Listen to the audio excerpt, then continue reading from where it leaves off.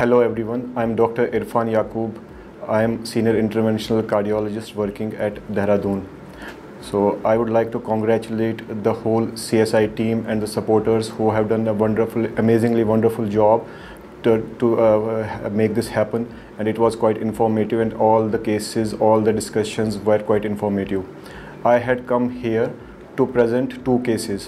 One was a case of acute myocardial infarction where it acted like a chronic total occlusion, and it was done at the midnight at around 1:30 a.m. and it was very difficult, and I could do it with all the hardware that is used for a CTO management. Otherwise, it was that was the first. Second case was the patient who had an MI and was for primary PTCA.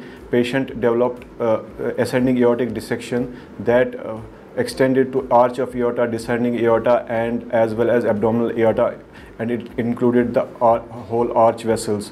So this case was managed with ostial stenting of RCA, and the dissection was sealed very efficiently, and post-operative CT showed an extensive dissection starting from ascending aorta to the transverse arch and descending aorta right up to the renal arteries.